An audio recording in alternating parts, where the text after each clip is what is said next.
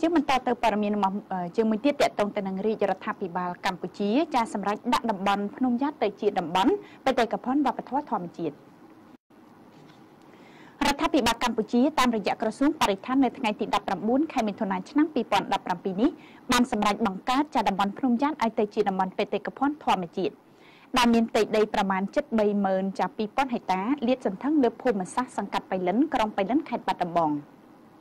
តំបន់ភ្នំយ៉ាតមានសក្តានុពលលើទេសភាពស្រស់ត្រកាលនៃធម្មជាតិនិងដងភ្នំក្រំថ្មនិងវប្បធម៌ដែលមានរូបសំណាកលោកយាយយ៉ាតភ្នំចាវត្តភ្នំយ៉ាត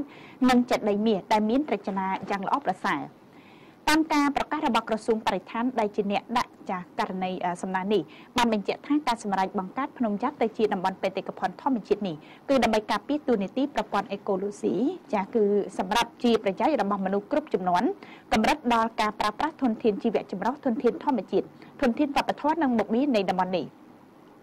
បន្ថែមពីនេះវាក៏ជាការការពារសោភ័ណភាពទេសភាពធម្មជាតិនិងតម្លៃធម្មជាតិនៃតំបន់សម្រាប់បម្រើដល់ការកំសាន្តការទស្សនាការអប់រំការសិក្សាស្វែងយល់ការស្រាវជ្រាវវិទ្យាសាស្ត្រនិងជំនឿដែលគ្រប់សកម្មភាពទាំងអស់នេះបំបង្កការគម្រាមកំហែងដល់បរិស្ថានធម្មជាតិនិងវប្បធម៌នៅក្នុងមូលដ្ឋាន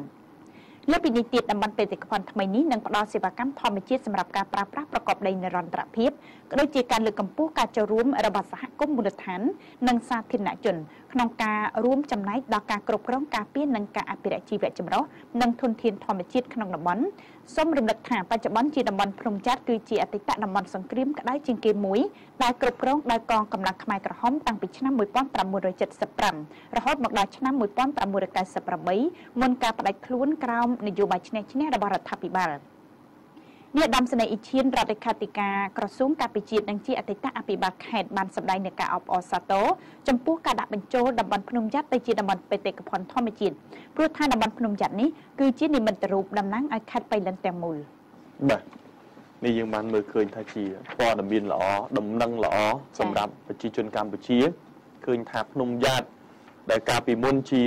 សមរភូមិក៏ដូចជាពីមុនជាតំបន់គ្រប់គ្រងរបស់កងទ័ពពលពតនោះឯងគឺថាឥឡូវនេះទៅជាតំបន់បេតិកភណ្ឌបាទទៅជាតំបន់បេតិកភណ្ឌដ៏ស្រស់ស្អាតហើយយើងឃើញថាតំបន់នេះក៏ជាតំបន់ប្រវត្តិសាស្ត្រមួយដែរបាទនេះក៏ជារឿងមួយដែលធ្វើឲ្យប្រជាជនខ្មែរក៏ដូចជាអ្នកដែលនៅជិតតំបន់ហ្នឹងហើយមិនតែប៉ុណ្្នឹងទេគឺថាអ្នកនៅទូទាំងប្រទេសហ្នឹងអាចទៅលេងបានបាទចង់មើលទៅលើតំបន់ទេសចរដ៏ស្រស់ស្អាតហើយជាពិសេសគឺនៅទីនោះមានអេ